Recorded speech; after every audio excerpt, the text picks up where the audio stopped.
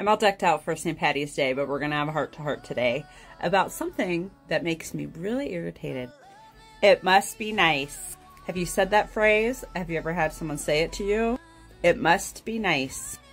Man, the vibe and the energy around that phrase, it is icky.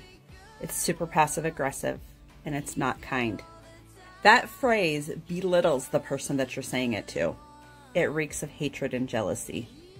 There's a lot of negative energy and mindset surrounding that phrase. For example, we bought a new house a couple years ago, and somebody in our family was like, oh, it must be nice. You know what? We worked our asses off to be able to buy that house. Me and my husband, we both grew up living in trailer houses, which there's absolutely nothing wrong with. And we struggled for a lot of years, so being able to buy that house was a big deal. And to have someone say, oh, it must be nice, that's icky. When you see somebody go on a vacation or buy a new vehicle and your initial thought is, it must be nice.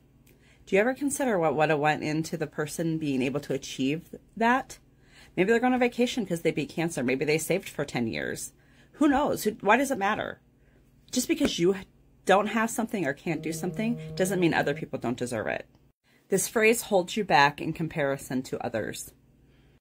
So next time you feel the urge to say, it must be nice, maybe try congratulations.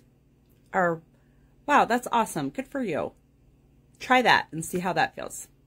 I bet it will feel a lot better on your heart, and you won't sound like a little grudgy McGrudgerson.